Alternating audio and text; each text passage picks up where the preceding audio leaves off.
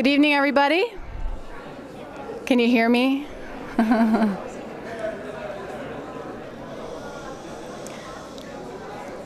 Hey, everyone. Take your seats. Hello.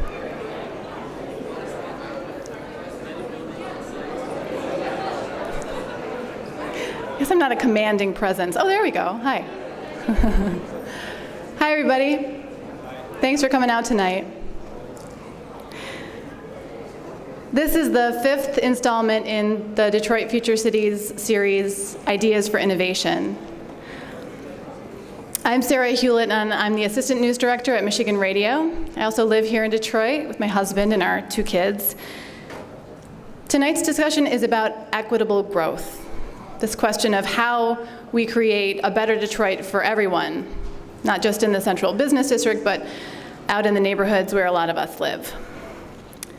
So in earlier conversations, we've talked about things like what makes a great city, how we define that, how we make that happen, what it takes to build and maintain strong neighborhoods, and what to do with our 20+ square miles of open space.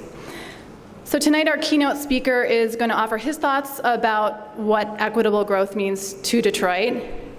And then we're going to break out into some smaller groups to talk about some of the details, things like who gets included when we talk about growth, and how do we expand that, and what's the role for neighborhoods and small businesses in that discussion, and how do we get people the skills they need to be able to make a living in Detroit.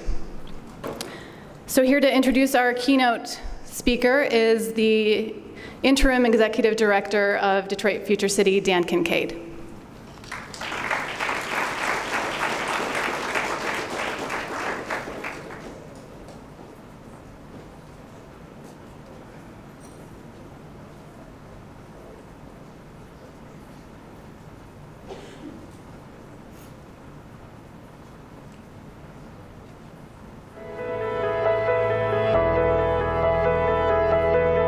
The starting point.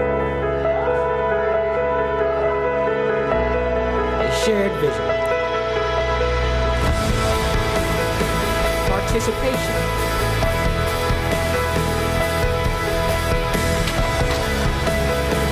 Innovation. Action.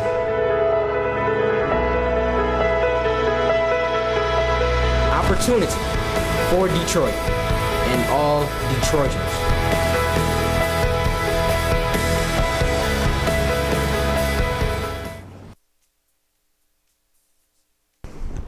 So we love this video very much at DFC, and I think many of you have grown to love it if you've been at all of our events. It captures the dynamism, the hustle, the struggle, and certainly the spirit of Detroit. It's also really too short. Like it could be about 30 seconds longer to be perfect.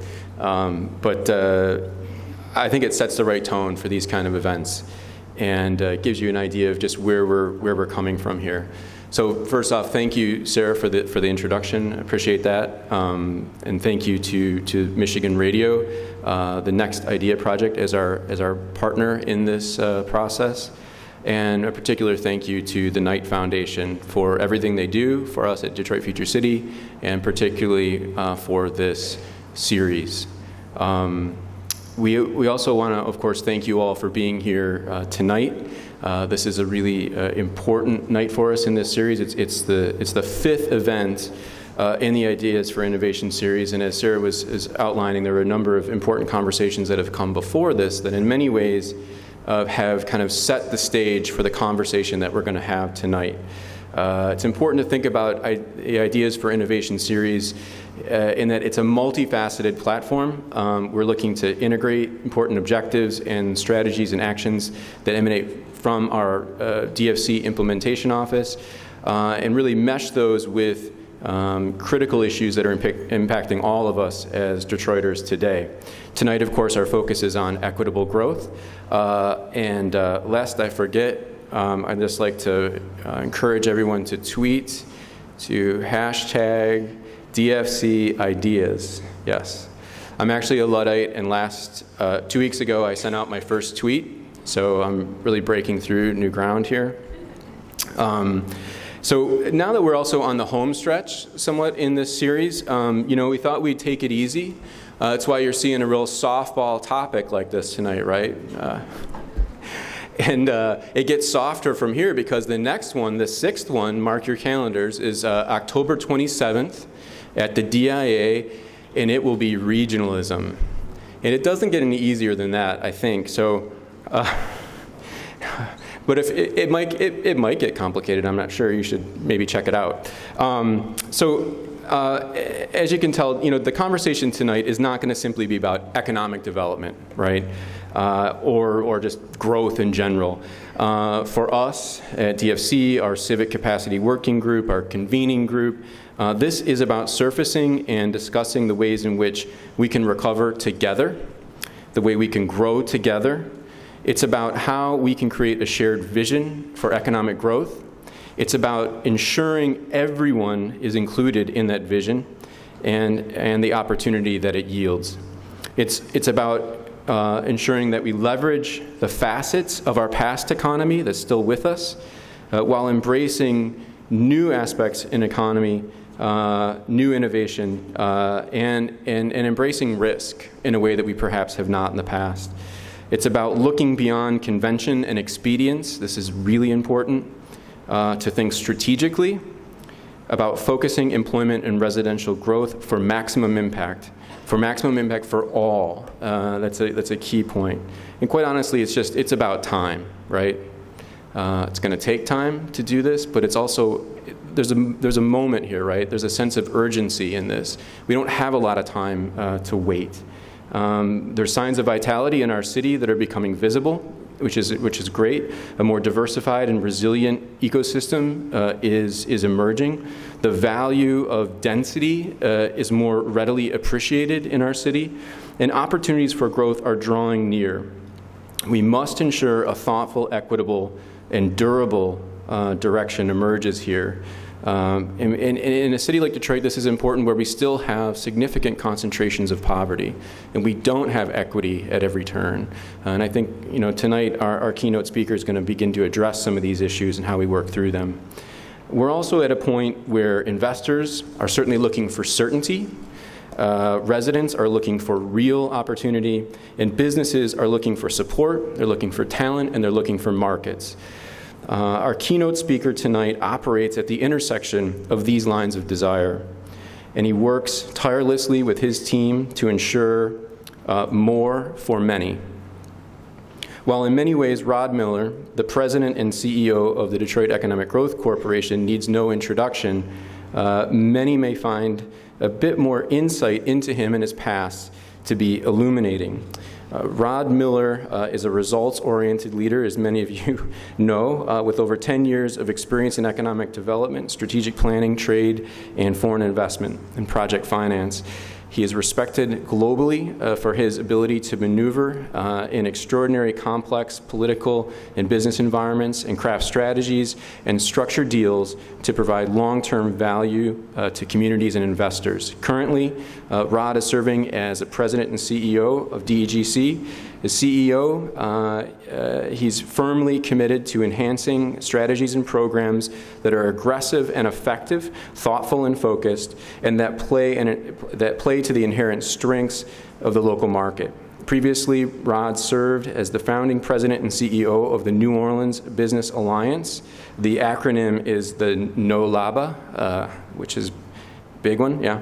The official economic development organization responsible for ensuring long-term economic vitality and driving job growth for the city of New Orleans. In that role, his team was responsible for nearly $900 million in new private sector investment and over 7,500 new jobs. Prior to that position, Rod served as the executive vice president of the Baton Rouge Area Chamber, where he managed day-to-day operations, developed strategic initiatives, and helped to deliver on the firm's $20 million capital campaign. He's held other roles in the public, private, and nonprofit sector. Rod holds a Master of Public Policy from Harvard University's Kennedy School of Government, a Bachelor of Science degree in International Business from St. Augustine's College, and just for the cherry on top, he also earned a graduate diploma in finance from the Monterey Institute of Technology as a Fulbright Fellow. Rod aims to work collaboratively, yet provide strong leadership, and to continue to communicate a shared path forward. His skills as a negotiator, policy expert, and corporate strategist have been honored in over 10 countries. A scholar, practitioner, he is sought after as a lecturer and contributes to various publications. He is a term member of U.S. Council on Foreign Relations, is a board member in the International Economic Development Council, and sits on the Federal Reserve Board's Community Advisory Council. Rod has received numerous accolades, including Ebony Magazine's 30 Under 30, the Phoenix Business Journal's Top 40 Under 40, the Top 100 Tech Influencers in the Silicon Bayou, Young Economic Developer of the Year by International Economic Development Council, and numerous others. And what I like here is a last point that's really important, is that in addition to playing the piano and reading and spending time with his son, which he enjoys to do, Rod is fluent in Spanish and proficient in Portuguese, so feel free to challenge him later tonight with that. And of course, last but not least, Rod is a member of the Detroit Future City Executive Committee. So with that introduction, it is my honor and privilege to introduce to you Rod Miller. Thank you, sir. You got it, thank you. Can everybody hear me okay? Wonderful. Can I get a whoop whoop? All right, we got to have some good energy in here today. So before we get started, I want to know who's in the room. So how many people in the room were born and bred and have lived 90% of their lives in the city of Detroit? Wow. How many, okay, you can take your hands down. That's a good portion, almost half, I'd say. How many people here live in the city of Detroit now? All right.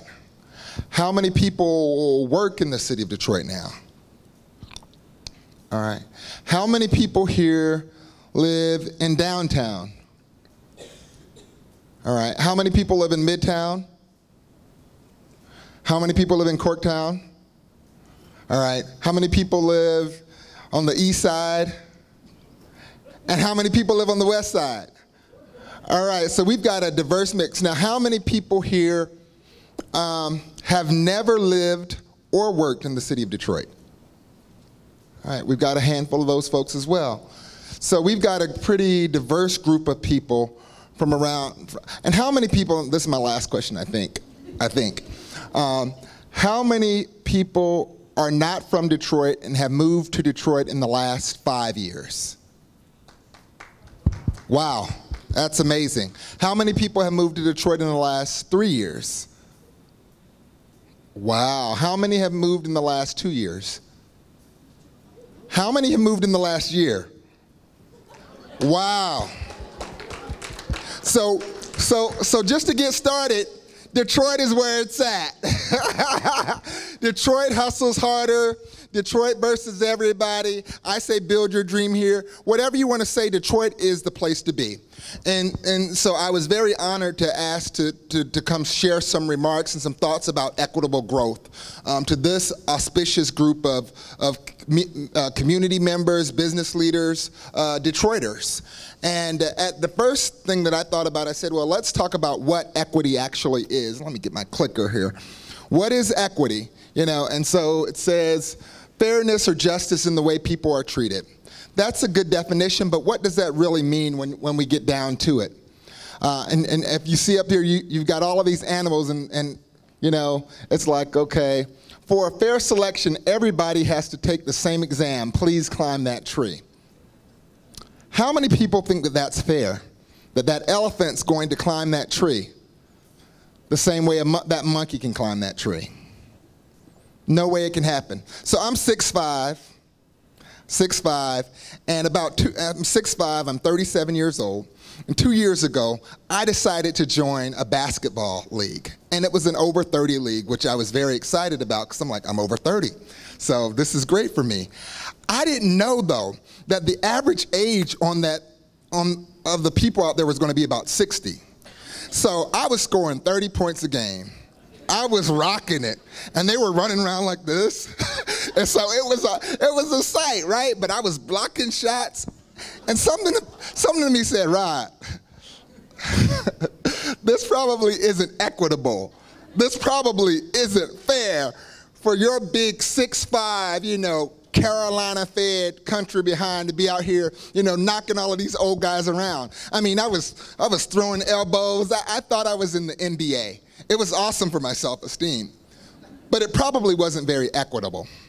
And so when we think about equitable, equality is saying that everybody gets a shoe, right? But equity is saying that everyone gets a shoe that fits. And this conversation is vitally important within the context of Detroit, because I will tell you, everybody in Detroit hasn't always gotten a shoe. About a year ago when I moved here, I waded into a very, very tense discussion around community benefits. And what I said at that time was, I was not supportive of a community benefits ordinance, but that community benefits were absolutely vital. What people heard was that Rod didn't support community benefits. But let me tell you what I've seen and what I've actually come to respect even more. There's a culture, and please take this in the spirit that I'm sharing it. There's a culture that I've seen here in the city. Those that have positions of power, influence, be it political, be it business, be it whatever, they really don't engage with those that don't. Why? Because I don't have to. And it's kind of like, you know what, I'm going to go take your lunch money, and I'm not going to even try to act like I'm not taking your lunch money, and there's nothing you can do about it. Detroiters should be mad, should be irate. Everyone should be irate. It's absolutely unacceptable that we have projects, and we have companies, and we have those that come to the city supposedly to be a part of the revitalization of the city that actually don't want to be a part of the revitalization of the city. It's absolutely, completely unfair that those that receive benefits from the city, whether those are incentives or other things, are not asked or not required to participate in investing in the city in the long term growth of where the city's going. And there are ways that we can get there, and that's a conversation we can put a pin in that, and we can talk more about it later.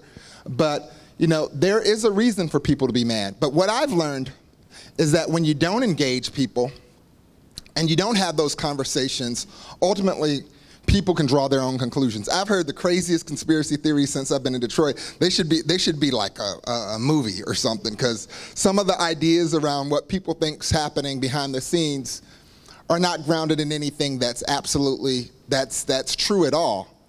But when you don't engage and you don't have the conversation and you don't provide people with a respectful seat at the table, you don't get the results you want, and that allows folks to make their own calls about where things are going. So when I think about equity, it's a shoe that fits, right? And what does a shoe that fits look like? And what can and what should people expect from government, from nonprofits, from business leaders, from their communities?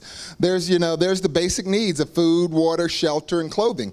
I mean, when we think about it within the terms of Maslow, it would be, the physiological needs that we just talked about being at the bottom, but that's the bare minimum. And those are things that I believe that people, as a right of being born, you should have an opportunity to live.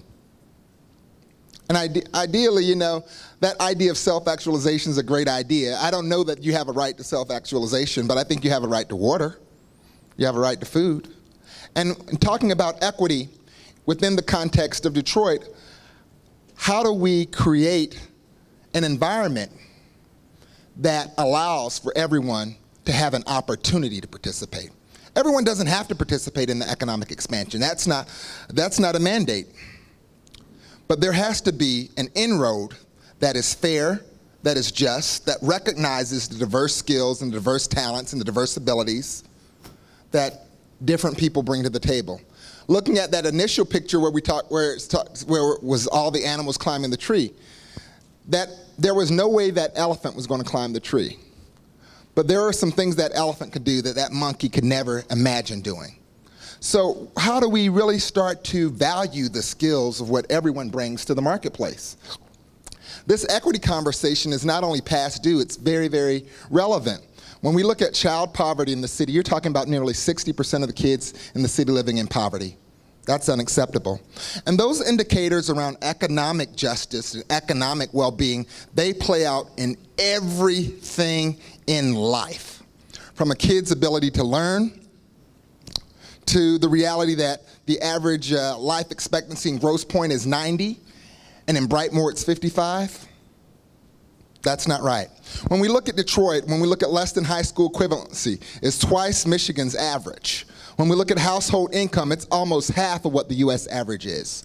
When we look at unemployment, it's twice of what Michigan's average is and almost 3 times what the U.S.'s unemployment rates are. That is not a way to live. That's not a way to build a strong, healthy, sustainable economy. And I would posit that no business, that our economy overall cannot be healthy with these kinds of statistics. These kinds of statistics are very clear in terms of the disparities in terms of performance that we have in the city of Detroit versus the rest of the country. This population shift from the city to the region, when we look at 1950, where we were almost 2 million people, and now we're down to under 700,000. Even with the blank slate of bankruptcy, there's no way that 700,000 mostly poor people can afford to support an infrastructure that was built for 2 million people. These are tremendous challenges. And then when you look at the growth that's happened in the suburbs, and I tell my friends in Oakland and Macomb and other places in the other parts of the region all the time, you can't really prosper without a strong city. That's a fundamental principle of urban planning, that you've got to have a strong urban core for the rest of the region to thrive. It's not just a Detroit problem, it's a global problem. When we look at the U.S. income gap, 894 people in the U.S. make more than $20 million a year, whereas we've got 81.7 million people that make less than $30,000 a year. In other words, most folks, what we would say in South Carolina, most folks are poor.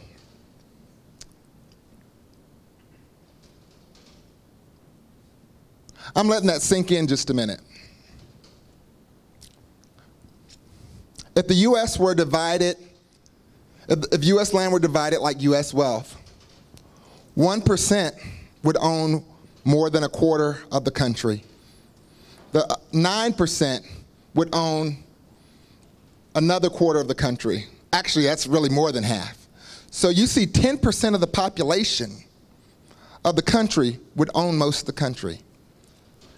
How can we say we're the land of the free and the home of the brave with these kind of statistics when we see the kind of poverty? And it's not just a Detroit problem, it's a national problem, and it's a global problem. When we look at the global wealth pyramid, this is a very, very telling data point as well. The global wealth pyramid, what that shows is that 10%, less than 10%, about 8% of the population of the world, 8% of the population of the world has, what percentage of resources is it here? 83% of the wealth of the world. 91.6% of the adult population only controls 17% of the world's wealth. So 91% of the adult population only controls 17% of the world's wealth. So how is it that we're all supposed to make a better life for ourselves and for our children when these gaps are so pronounced?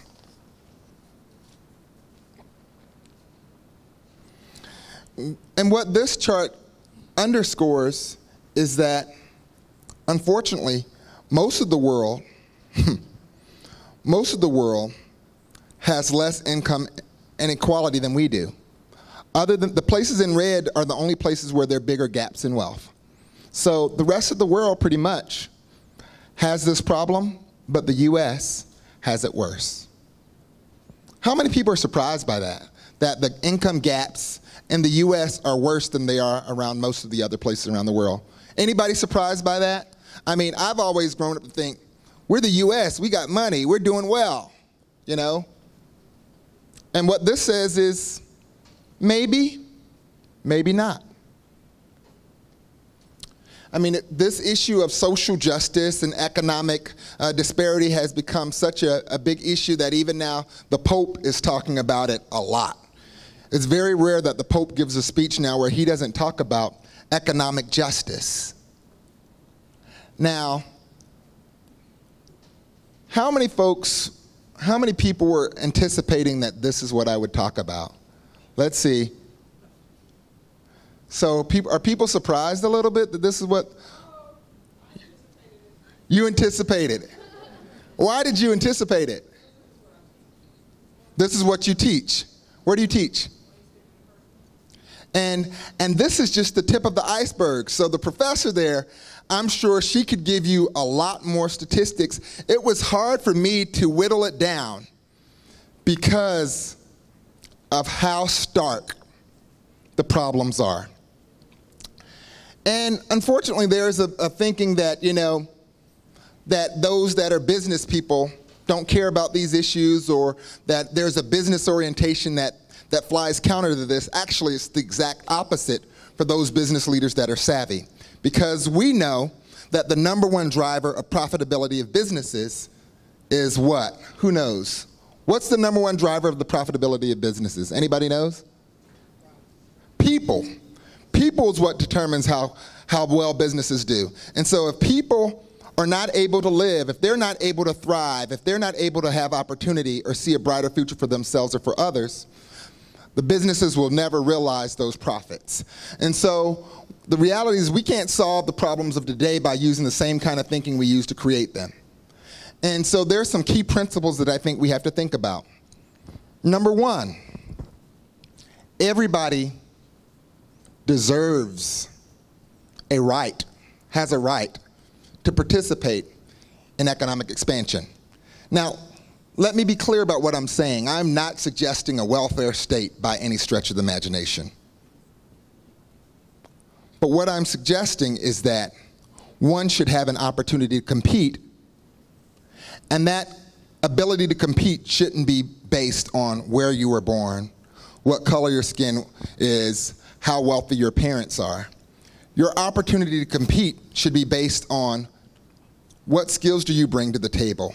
How hard are you willing to work? What opportunities are you willing to take advantage of?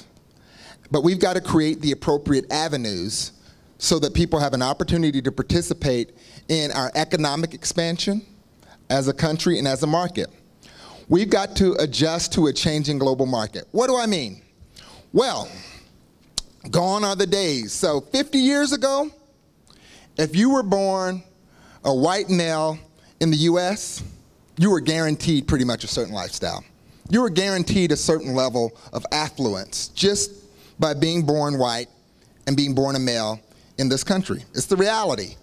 The statistics show that it's not chance. So if you were born 100 years ago in the US as a white male, things look pretty good for you. Today, what we see, we're in the post-Cold War era, so we no longer have this, USSR, USA kind of two big frameworks where, you're either in one bucket or you're in the other. We've got a much more nimble, a much more volatile global economy where young kids in rural parts of India and rural parts of Africa, rural parts of the world can compete and get the same kind of education that I got at Harvard from a tablet notebook. We're in a world where the highest growth in terms of markets around the country now is no longer in Europe or the US. The highest levels of growth now are in Asia and Africa. So the most money to be made are in those emerging markets. What does that mean? That means volatility for the US. So that means that the US doesn't have this hegemonic position that we once had, where it was clear that if there was a fight, an economic fight, we were going to win it. So we've got to think about building our economy and building our community in a way that says, okay, people we have to let everyone has to have a seat at the table, or has the right to a seat at the table. We've got to recognize the global risk, the global challenges, the global opportunities. and what that means from a competitive standpoint. So where's the nature of competition as it relates to business? We've got to remember best practices. So whether or not the things that we've done have always worked, we've got to remember what's worked, what hasn't worked, how it's worked. And as we innovate, we've got to build our innovation off of some commonly held principles around economics, around urban planning, so on and so forth. So it's not about a blank slate, it's about recognizing what's been done and how do we innovate and improve upon that. These are some key principles that I'd like for you to keep in mind. So after looking at those statistics, those figures can be quite depressing. The question is, what do we do now? Because I would argue that there is a moral imperative to do something, but I'd also argue that it's an economic imperative. And the moral imperative is it's the right thing to do, right? People should have opportunities. But the economic imperative is that if we don't create these opportunities, if we don't build out our community from an urban planning, land use, or from these different perspectives, if we don't put tools in the hands of people, if we don't do these things, I would argue that we're looking at economic failure, not only as a community, but as a city, as a state, as a region, as a country. So we have to move forward in a manner that allows us to keep these principles in mind, but that also focuses on the built environment, inclusive economic development, and putting tools in the hands of the people. The built environment, you are my density. How do we connect people? So what we know is that Detroit actually has the largest gap in the country between where people live and where they work. And we found that only 22% of jobs in the region are accessible within 90 minutes through public transportation. The built environment. We've got to connect people, we've got to connect place, we've got to make sure that people have access to basic human needs. In other words, as we think about placemaking, the idea is that the more that we can allow for people to live where they work and have amenities where they live, the more time that people will have with their families, the higher the quality of life will be, the less congestion that we'll have. And this is what's really exciting about Detroit. Because of the level of divestment and the quality and the caliber and quantity and scale of the infrastructure that we have here, we actually have an opportunity to build the city of the future. Build the city of the future. Yes, that's worth clapping. We have an opportunity to build the city of the future. And I'm going to go off script for just a minute and share what I think the city of the future looks like if we're smart. The city of the future is a city. It's not a city where everyone necessarily goes to college, but where everyone has access to training, has access to education. Everyone has access to world-class education for whatever it is that you want to do. World-class education doesn't necessarily mean academic training. It could be academic training. It could be the maker movement, learning how to make things. It could be logistics training. The city of the future is a city where people can learn. It's a learning community. What else do I think about when I think about the city of the future? Remember, the most important factor in driving profitability for companies is what? People. So the city of the future is a city where people are healthy, where people have access to world-class health care. That's vitally important. World-class health care, that's so important. And it's not just reactive and responsive health care, it's preventative health care. It's health care that stops people from being sick. The city of the future is thinking about those things. The city of the future, remember that principle that said we got to remember the global marketplace? The city of the future is an open community that accepts people from anywhere in the world and says, you know what, if you're about the D, we want you here because we know that working together will get more done than being apart. The city of the future is a place where people are connected not only physically but also connected virtually. So my kid can go online and learn from somebody in Sri Lanka. You know, my little boy, he's 9. Right now he thinks he wants to be a chef, right? Wouldn't it be cool if Detroit was a place where we had the kind of connectivity to global markets where he could go online and learn from a chef in Sao Paulo how to make a feijoada? I mean, that's what the city of the future looks like. The city of the future is a place that makes sure that people that have been there for the last 50 years aren't left behind, aren't cut out of conversations about where development goes. That's what the city of the future looks like. It's not just about new and fresh. It's about not just respect, but paying homage to the great history that this city has had. Yesterday, we released an RFP for Paradise Valley. Paradise Valley, Harmony Park area, we own 5 buildings over there and 2 parking lots. Paradise Valley was an area in the early 20th century here in Detroit where it was the only place where African Americans could live, and many of the people that moved there had moved from parts of the South. And Paradise Valley at its peak had over 300 African American businesses. And there was a question that was posed to me and it said, Rod, you know, you guys are doing this thing and you're calling it Paradise Valley because where we're looking at this project it isn't actually where Paradise Valley once was. So why are you doing this? And is this trying to celebrate a time in our history when we were divided, a time when we were segregated? I said, absolutely not. Let me tell you what this is about. When we go back to that era, even though there were 300 African American businesses there, pharmacies, salons, restaurants, grocery stores. It was the happening place. It was a place where people of all cultures came together to listen to some good music and get some good food.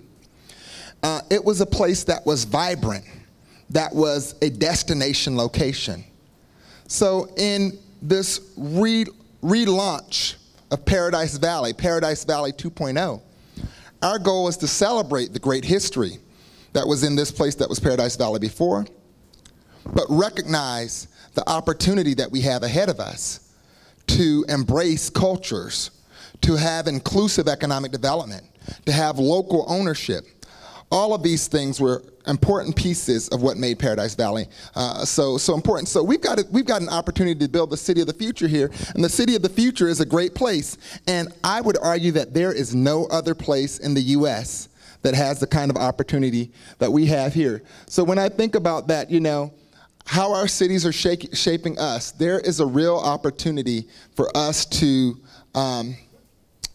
be thoughtful about how we live better, and a big piece of that is how we leverage land and other assets.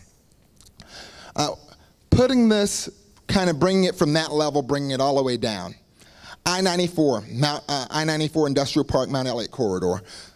If we go up that area, right now we got $600 grand from the federal government to explore how do we create a logistics and manufacturing center. And despite all of the land that we have in the city, it's very, very difficult. So if I got a call from a company tomorrow that said, I need 100 acres and we're going to create 40,000 jobs, which realistically that could happen. And just so you know, just to give you more context, when you look at manufacturing, the largest manufacturing inwards investments tend to be foreign direct investments. So these tend to be foreign companies. And the average wage of these foreign companies that invest in the U.S. is about $80,000 a year. And the reason why they come to the U.S. is because of what? What's that number one thing I said? They come here because of talent. So they come here because of people, and they come here because we buy everything, right? So realistically, I could get a call tomorrow that says, hey, Rod, I need 100 acres. We're going to create tens of thousands of jobs. Where would we put it? There's no place in the city that has 100 contiguous acres under single management where we could easily do a deal. And in the motor city and a manufacturing city, a city that knows how to make things, that just doesn't work. So being thoughtful about placemaking. How do we do work on Mount Elliott Corridor, I-94 Industrial Park, that area that creates opportunities for businesses and to create a job center for the region. Paradise Valley, I already spoke a little bit to that. Southwest Detroit. Southwest Detroit is very, very funky. I like Southwest. I have a Southwest Detroit bias a little bit, so I'll just share that. Because I used to live in Mexico. They used to call me the Blaxican. I would walk down the street and people would be like, Negro, Mexico loves you. But I go to Southwest Detroit, and it not only reminds me of that, but it's the energy that's there. It's the energy, you know, when I go get my tres leches cake, or it's the energy when I go get my tacos, or it's the fact that I see a level of pride that people in Southwest Detroit have about taking care of their neighborhood and taking care of the houses where they live or where they might have lived for generations. And but right now we've got a big question with Southwest Detroit, right? Okay, so we've got this bridge that's coming in. And in full disclosure, we were recently asked at the DEGC to manage, serve as kind of owner's rep and kind of help manage the construction of that bridge. Now, this is an opportunity and a challenge, right? Because how many people, just out of curiosity, are supportive of the new bridge coming in? The one by the state, that the state and the Canadian government's doing. How many people are supportive of it? All right. About half the room. How many aren't supportive of it? It's okay. Don't be afraid. And so let me tell you my position. One is that, so when we look at the level of traffic, this is another one of those things that's a Detroit competitive position thing, right? Detroit is the largest city on the border of Canada. Largest city. We're a major international logistics hub. And now when we look at the ways that we're connected, there isn't sufficient capacity. So there's a need for this bridge. Now, thinking about equitable development and what's the right thing to do. So I wasn't here, so I'm going to extrapolate and make some guesses. And you can tell me I'm wrong. Maybe what happened was that there was a real robust conversation with community about what they wanted and how it should work and so on and so forth. But based on what I've seen in the time that I've been here, I'm guessing that some folks said, we control this property, this is the right thing to do, we're going to do it and move forward. That's my guess. Now, what do we do at this point? Because the reality is the bridge is coming, and it's quite frankly, it's needed. We've got dollars to help relocate some businesses. We've got dollars to help help families move to some other places. But what I can guarantee you at this point with the DEGC, as we manage this project, we're going to have really in-depth conversations with community. We want to understand what people's real needs are. Because quite frankly, a lot of times, the things that we think are people's issues aren't their issues. It's something else. It might be something easily manageable. And what we'll do is in the cases where we can fix it, we will. In the cases where we can't, we won't. But we will be honest, and we will have that conversation because, at a minimum, people deserve respect. This is the opportunity that we have in front of us with building the future of the city. Economic development is the second major area. So we got sense of place, and then we've got economic development. So it's about job attraction and retention. 80% of an economy's growth come from businesses that are already there.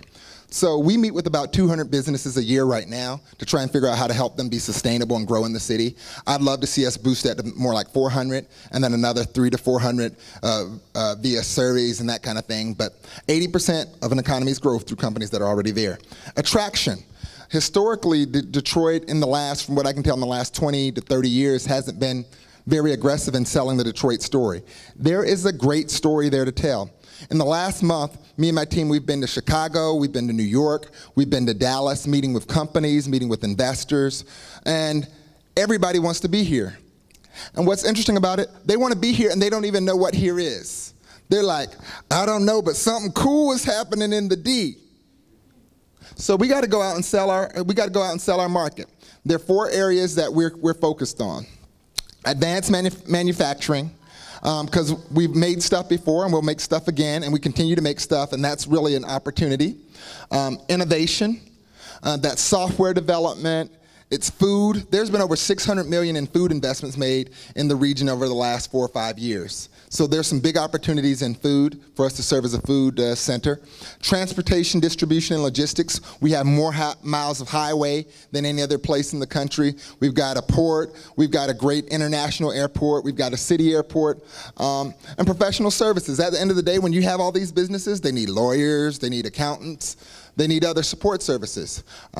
But in order for us to really do economic development well, we got to remember what was what was the most important thing in driving business decisions? What was it? People. So at the end of the day, if local people can't have access to those jobs, we're not going to be successful. So we've got to focus on training. How do we transform our education system so that it's not just functional, but that it actually works? So that when young people graduate from high school, they've got skills to either go into some sort of job, to go to some sort of community college or technical college, or they've got skills where they can go off to a 4-year school.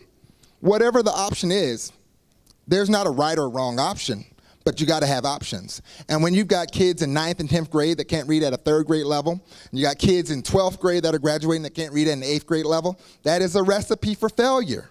Remember, 59% of kids living in poverty? That's going to replicate that process over and over again. So we got to fix education. We've got to be thoughtful as we bring in those advanced manufacturing, innovation, transportation, logistics, and professional services company. We've got to make sure that our training and workforce programs align with that and with where those industries are headed. As we think about the built environment, as we talked about on the last slide, as we think about our real estate plans, we need to build out our real estate plan so that it can comply and can actually meet the needs of these industry sectors. We've got to have a transportation system that's robust so that people can get to jobs, people can get to services. Healthy people. Healthy people is important. People with fresh food, all of those things are important. That's what equity is all about, that people have access to resources and that we can move goods and services, because if you make stuff but you can't get it to anybody, it's not really any good that you make stuff. So, and then last but not least, entrepreneurship and cultivating small businesses. It's much more likely, quite frankly. I mean, this was a good week. We had Lear, the announcement of Lear, new facilities in the city. We had Amazon's new announcement in the city. And I'm telling you, we're hustling. There's going to be some other big announcement. But you're much more likely, we are much more likely to build an Amazon, to build a Google, than we are to uproot it from Palo Alto and move it to Detroit. But we've got to have an innovation ecosystem that supports that. We don't have that right now. So we got to go move in that direction. And then on the small business side, we've got very high incarceration rates. We've got a lot of returning citizens. And what we know is that neighborhood groups are much more likely, neighborhood businesses are much more likely to hire those people, to hire those returning citizens than someone else. And many of those returning citizens have their own skill sets and have their own abilities that, dwarf. So another story. I used to be married. I'm single. And my wife hated that I did not like to do stuff around the house. I suck. I would build stuff. It would be leaning to the side like that. And I remember one particular day, I felt like this was a good, in the man-woman kind of balancing act. This was a good experience. So it was my wife and her mother and this guy. We'd called him a handyman. We'd call him to come and do this work. And he was doing this work, and he was doing it. It was amazing work. He was also a returning citizen, which we didn't know. And halfway through the work, my ex-wife and her mother, they just start ragging on me. Oh, Rod, you suck. You can't build anything, and da-da-da-da-da-da-da. They were just giving me this hard time. And the guy turns to them, and he says, I'm so glad that he can't build anything, because if he had this ability, I wouldn't have this job. That spoke volumes to me. That spoke volumes to me because this was somebody who, through the natural eye, people would say, well, Rod went to Harvard, and this is a convicted felon. So what can Rod learn from this convicted felon?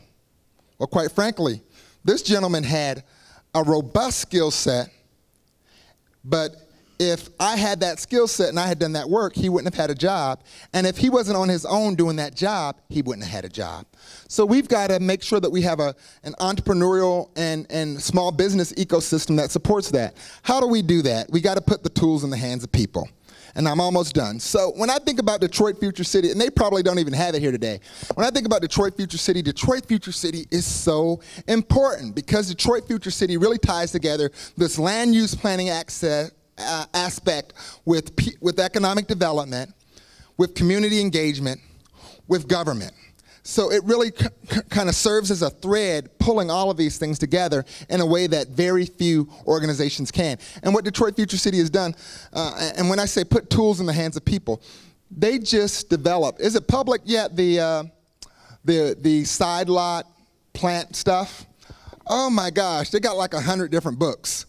And I don't have a green thumb, but they have these books for how do you beautify side lots. But these are tools in the hands of people. You can pick up the book. It says, this is how you can design out the side lot. This is what kind of plants make sense. This is, you know, you got to put tools in the hands of people. When I look at the DEGC, we've got an array of small business programs. We've got the D2D program. We've got 17 major companies, 17 anchor companies that we're working with, and we've grown the spend from $550 million 3 years ago to over $925 million today.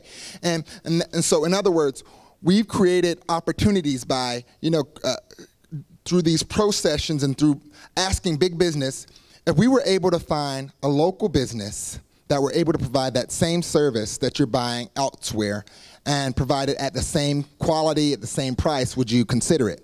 They said yes. That's putting the tools in the hands of people. When we look at government, the city government side lot program that allows people that in the neighborhood to buy the lot beside them that they might have been taken care of, that's putting tools in the hands of people. That's something that we've failed on historically in the city, but I think we're starting to get it now. You got to put tools in the hands of people. Businesses have to be engaged. Neighborhoods have to be engaged. And this has to be an ongoing dialogue, not just for special occasions. The solution to adult problems tomorrow depends in large measure upon how our children grow up today. And I would argue that if we don't focus on the built environment, if we don't focus on economic development, if we don't focus on putting the tools in the hands of the people, we're going to see those statistics get even worse. Thank you so much, and I look forward to any questions you may have.